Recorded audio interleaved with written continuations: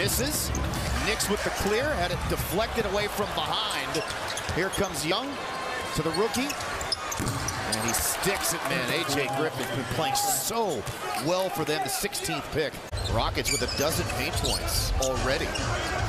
8 minutes into the game. Here's Griffin, fakes it, resets as Green sails by and sticks another one. We'll see what happens. Hopefully they can advance. But on that list, I'm probably going to go Jalen Green. You need quickness and balance to be a successful soccer player as Young buries a deep one. And Atlanta, as of this point, has not led at the ball game. There's the quick Trae Young. You know, Craig, there's two things that can happen. You talk about the attack, you get it from Jalen and get a wide open shot for Issa. Young through three, back off to Murray. Over the top of KPJ, and another one. That time it was a perfect trip, so he's up to 17 points. Whew. Young.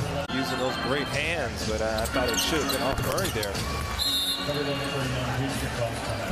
That's a career high in threes, man. Green turned over.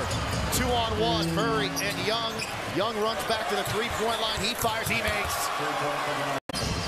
More than likely, KJ gets a full head of steam. If you're not John Collins or big-time athlete, you're going to end up fouling. That's the difference. KJ rolls to the rim. To play in the third. A long, long way to go.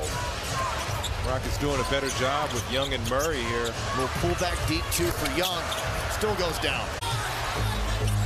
Remember, Green's got 5 fouls defending Young. Takes him off the dribble, goes baseline.